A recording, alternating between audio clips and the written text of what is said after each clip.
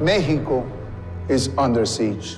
A plot to poison the minds and hearts of our people, to turn them into fanatics.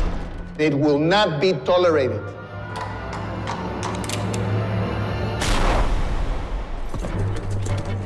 Padre, the federal soldiers are coming. You must hide. Hide? Who are you if you don't stand up for what you believe?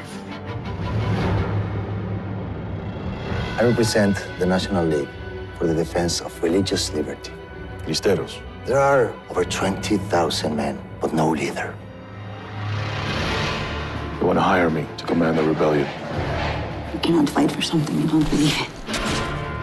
I may have issues with the church, but I believe in religious freedom. Just come back to me. I can't stay here, Mother. I need to fight. We've been following your war with the Catholic Church. I would hardly call it a war. Our Savior is the Prince of Peace. But the Bible also says there is a time for peace. We want to be cristeros, mi general. A time for war.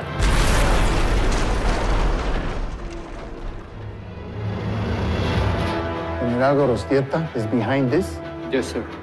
In politics, everything has a price. Go find his. Go! Do you have proper weapons? Do you have an ammunition supply? No. Do you have a central command?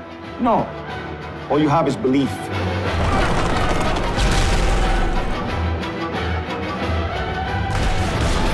How many men did you lose? 5,000? 6,000? We are going to send a message that freedom is our lives, and we will defend it or die trying.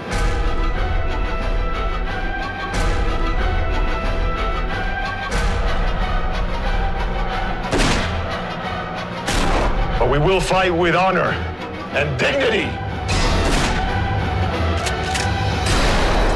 ¡Que viva Cristo Rey! ¡Que viva! ¡Que viva Cristo Rey! ¡Que viva!